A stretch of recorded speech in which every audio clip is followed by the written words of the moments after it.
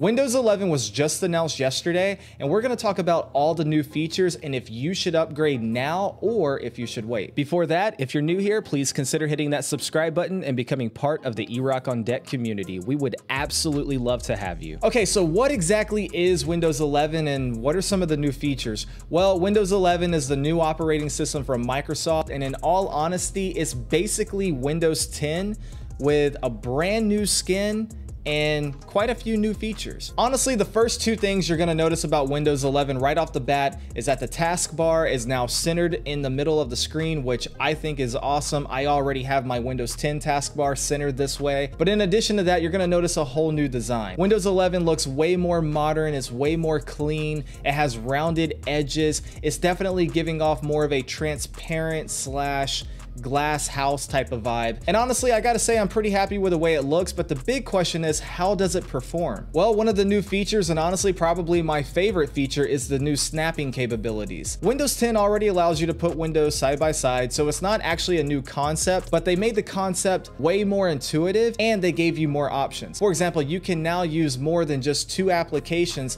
to stack side by side in a vertical mode, or you can stick with two applications and do a more horizontal mode and do one application on top of the other. Again, I think this is way more intuitive and I think it's a massive step in the right direction. My only gripe about this is that Windows 11 really seems like an extension to Windows 10. So I wonder why some of the new features like the new snapping capabilities aren't already available within Windows 10. I'm not sure why we need a whole new operating system just to do this. Another big feature they keep talking about is the widgets capability. So now you can actually slide over from the left-hand side and you're gonna have a list of all of your widgets, and then you can actually go deeper inside of that window if that's what you want to do. Now this is pretty cool, but it's nothing new. We've seen this before with iPhone and Android, and on top of that, it really seems like it's meant for a tablet. It doesn't really seem like it's meant for a desktop computer. Windows 11 is designed for any device. It's meant to be used on a tablet, a computer, a laptop, a two-in-one, a phone, whatever. And this is great from a usability standpoint because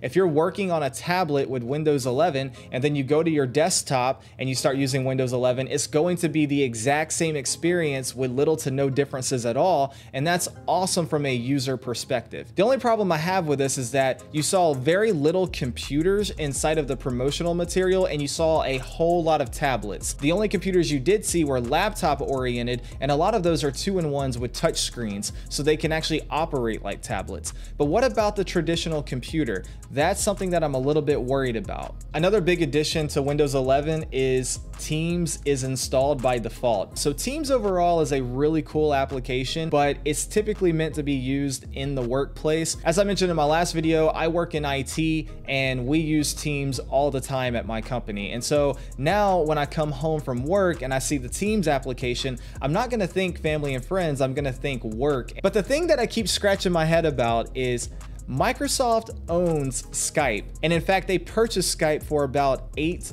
billion, I believe. Why would you buy a piece of software like Skype for $8 billion and then not make it your default FaceTime application? That is something I just don't understand at all. Another feature that I think is actually pretty cool and I think a lot of people will benefit from is the ability to connect an external monitor to a Windows 11 laptop, and then when you disconnect and reconnect, you will pick up exactly where you left off. Now, I know this may not sound like a big deal, but if you actually see it in practice, it's actually pretty cool. To my understanding, right now, when you're using a Windows 10 laptop with an external monitor, the moment you disconnect it and plug it back in, you do not see your applications on the second monitor. Rather, you're only gonna see your wallpaper. And so now you're gonna be able to pick up exactly where you left off, and honestly, I could see this being a game changer for a lot of people. Okay, just a couple of features left to talk about. So first and foremost, the Windows Store got a massive upgrade. It's a complete redesign, and they're now gonna be much more developer friendly. But in addition to that, they're taking the store to the next level, because now on the Windows Store, you're gonna have the Amazon store within the Windows Store.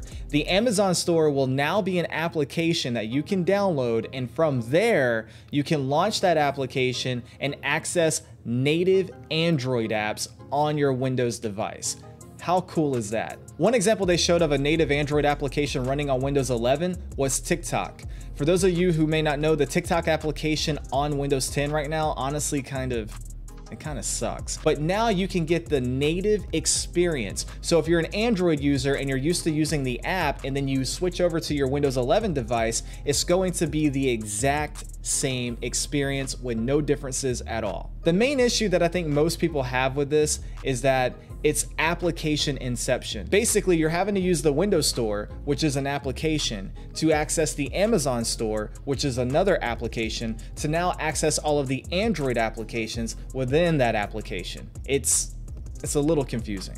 And you know we got to save the best for last. Around here we do PC gaming, and so we need to talk about the gaming benefits you're going to get with Windows 11. So for Windows 11, there are 3 main benefits that they talked about in the presentation, and the first one is faster loading times in all of your games using the existing solid state drives that you already have in your system. It's basically called direct access storage or something like that. It's a feature that they introduced with the Xbox Series X, and now they're bringing it to Windows 11 PCs. And honestly, I think that's pretty cool, right? The faster you can load a game, the better, and I think that's awesome. Another feature that they briefly talked about was DirectX 12 Ultimate. So essentially, it's going to be a way that developers can give you better graphics with new games. And I don't know, it may actually apply to existing games. I'm not really sure how all of that works, but the short version is you're going to get better graphics on your PC if you have Windows 11. The last major benefit they talked about was auto HDR, and honestly, I think this is going to be pretty awesome. I know some people are going to have some issues with it because after all, it's a really taxing feature that's going to be turned on automatically in the background, and of course, as a gamer, you're going to care about your frame rate, and this could impact your frame rate. You're going to have to be mindful because this is going to be a very taxing feature that will automatically be turned on in the background, and if your hardware can't handle it, it will drastically tank your frame rate in your video games. So you're gonna have to pay attention to that. But outside of that, assuming you have really good hardware and you even have a monitor that can support HDR,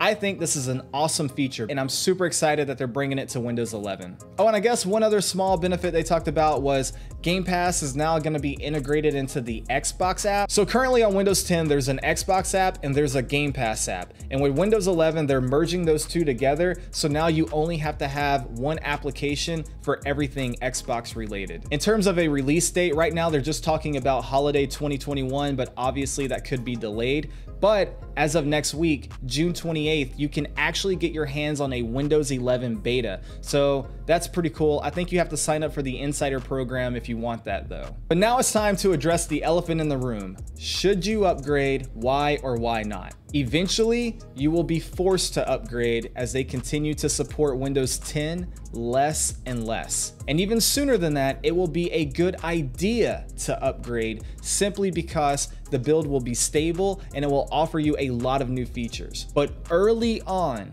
right when the operating system releases, you should not rush to upgrade. New operating systems typically lack a lot of driver support, they're buggy, and they have a whole lot of pitfalls that they were not able to catch during beta testing. My personal recommendation, let Windows 11 come out, give it about 6 months, and then upgrade. Well, that's it for this video. I hope you enjoyed it. If you did, please hit that like button. It goes a long way in helping me out. And if you're new here, please consider hitting that subscribe button and becoming part of the eRock on Deck community. We would absolutely love to have you. And until next time, eRock out.